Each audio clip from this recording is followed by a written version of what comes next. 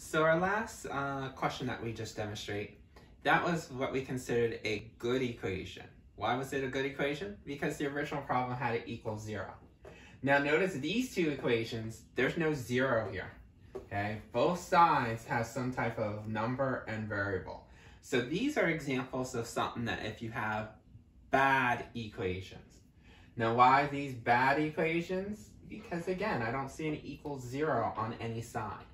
So our first step to solving was always determine good or bad. We know ours is bad because it does not equal a 0. So we do have to do step 2. We are going to see if there's any parentheses that we have to distribute. No. Then we're going to see how to move the term over. Now I'm going to move the 30x over. Some people might say, well, why don't you move the 5x squared over? It's because I like to keep my highest degree positive. Makes it easier for me. So I just want to move the 30x over. How do we move the 30x over? You remember, you have a left-hand side and a right-hand side. If I want to move this 30x to this side, then you have to do the additive inverse, opposite sign. So since this is positive, the opposite would be a negative. Whatever you do to one side of the equation, you must do to the other side. These are additive inverses, so they cancel out to be, there's your 0. Be careful here. We talked about this before. Something that's an x squared, something that's a plain x, they're not like terms. Like terms have to have the same exponents. Not just the same letters, but the same exponents. Since one's a squared and one's not, you're going to keep them separate. Put this first, highest degree, and then this. The reason why we put it in this order is because remember, we told you, make sure terms are in descending order. That means you want your highest degree down to the constant. So now that it is good, what we're going to do, this has nothing to factor out. This is my term side. The term side, let's factor out that completely. So ignore the equals 0, and notice we have 5x squared minus 30x. How do you do any type of factoring? Again, look to see if there's a GCF. Since this is two terms, don't go right into difference of squares.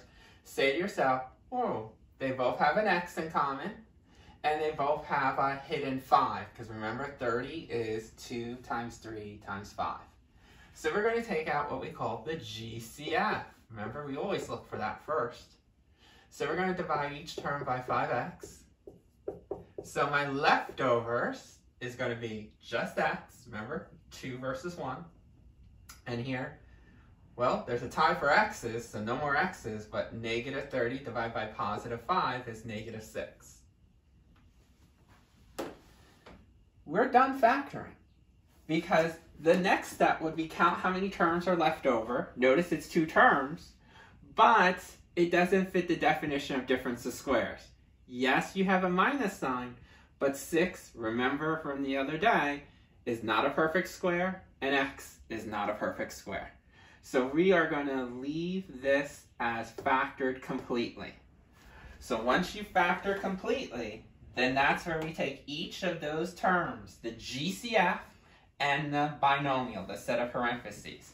So take the 5x, set it equal to 0, that's the GCF.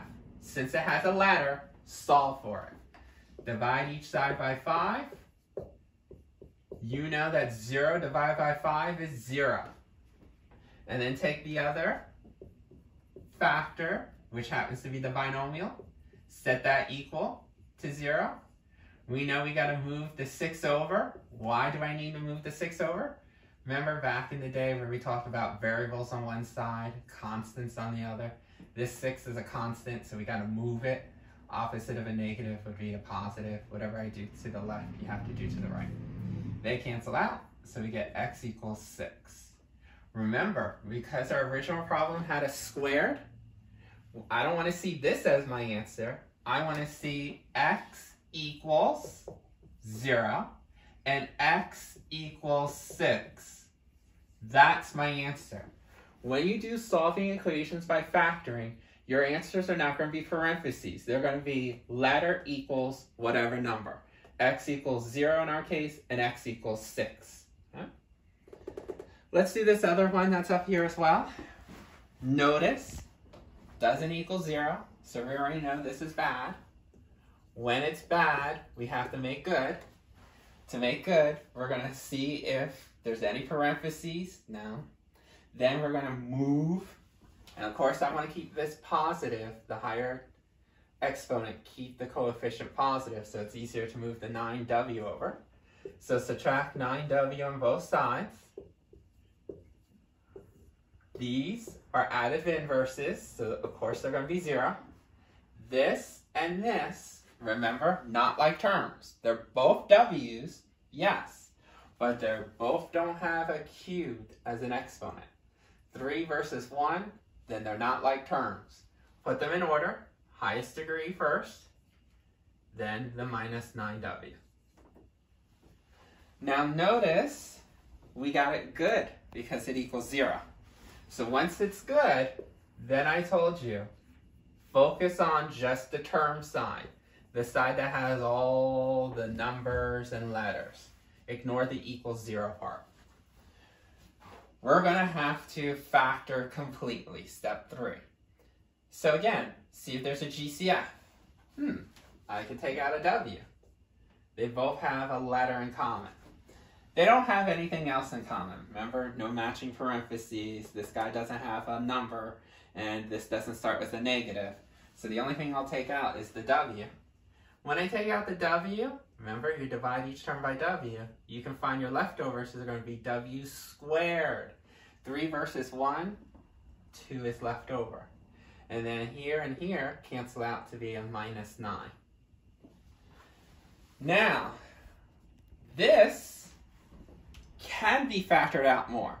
You might be saying, what's the difference between this and then the guy that we just did?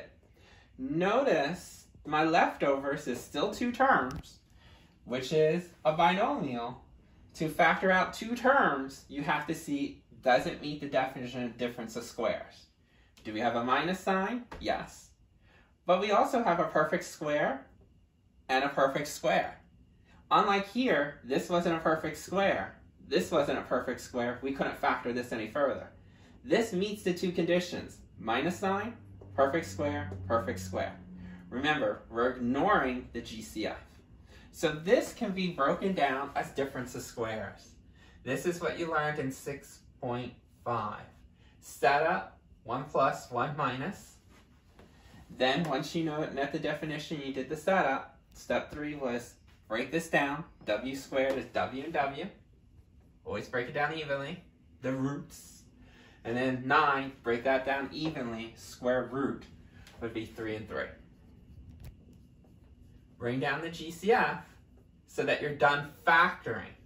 But that's not your final answer. Remember, you still have to do step 4 here. A lot of students forget that after they're done factoring completely, they have to take the GCF, which is the W, set that equal to 0. Notice we have a letter here, but there's nothing to move or anything else, so there's one answer. Take W plus 3, set that equal to 0. Remember, we want to get the variable by itself, so don't keep it at W plus 3. Remember, we'll have to move the 3 over to get W by itself. So we'll get W equals negative 3. And then that will be your second answer. And then take this other binomial, W minus 3, and set it equal to 0. And then you know you're going to move the 3 over by doing additive inverse. So we get W equals positive 3. And you might be saying, well, that's a lot of answers. There's 1 here, and 1 here.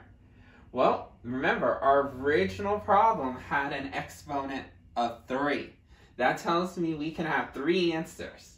Answer 1, answer 2, answer 3. So make sure you see that this 3 answers, well, this one squared, only 2 answers. Okay? So that was your trick.